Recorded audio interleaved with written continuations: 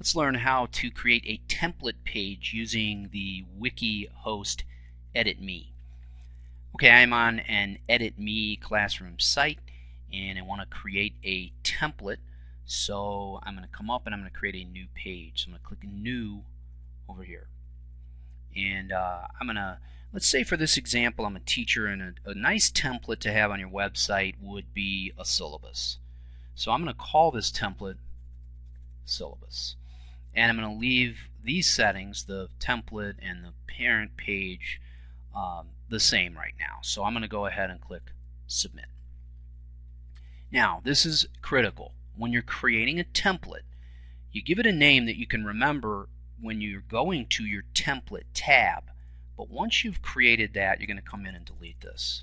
We don't want it to be indexed by EditMe on our regular pages. We want to tell EditMe it's a template, and we do so by deleting that. Now, what I might do is, if I'm creating a syllabus, maybe I'm going to use my table. I could come up here and I can click Insert a Table, and I can put columns and rows and all of that. And I've already done that to save time, so what I'm going to do is I'm going to paste in what I have already using my paste up here. And here's what I've created.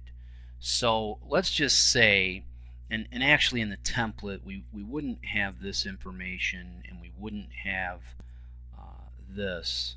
All we would have is blanks.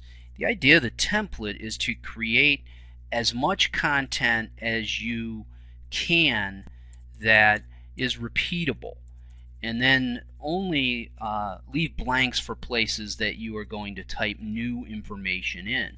So the idea here is that we're going to create a new syllabus for our students every week, and we're going to create a nice list of these so that they could always go back and look at these anytime they want. So I might just leave it exactly like this. I've got week of, I've got the days of the week, and I've got in-class activities, outside of class. If you wanted to put something down here, you might. Maybe you want to get a graphic, and you could put a picture of yourself, a picture of your class, anything you want that you don't have to put in anymore. And then I'm going to save and close this template. Okay, and that's it. Now, here's the key. Let's say that the next thing I want to do, and by the way, over here you see I've created a blank class syllabus page, and that's not a template, it's just a page. But that way it gives me a place to list all of my syllabus template pages under. So let's take a look at how that works. I'm going to come in and I'm going to create a new page again. And this one now, let's say I'm going to call September 6th. And that maybe that's a week. Now it's critical here to select the syllabus template. So I'm going to come down, I'm going to click Syllabus. Parent page here is important because I want this to go underneath my class syllabus parent page, because I'm creating a list. I'm going to go ahead and click Submit, and see, automatically I have this in here. This is very nice because this again is my template. And now I would just come in and type in activities. Maybe I'm a science teacher, weather unit, and maybe the homework is chapter 1 in our textbook, and then maybe something over here, lab 1, and it's text questions. Okay, and I can put other things in there, and then I can save and close that. And you notice right away, and this is very nice, now this has come under my class syllabus.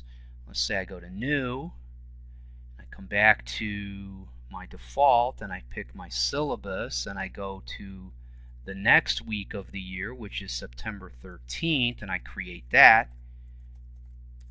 September 13, and I click, again, I want this to be a child of class syllabus, and I click Submit. I've got this. I put week of 9/13 to 17, and homework chapter 3 and unit 2, whatever. I can put anything I want into, and I save and close that, and I've got it right here. And that's how you create a template with EditMe.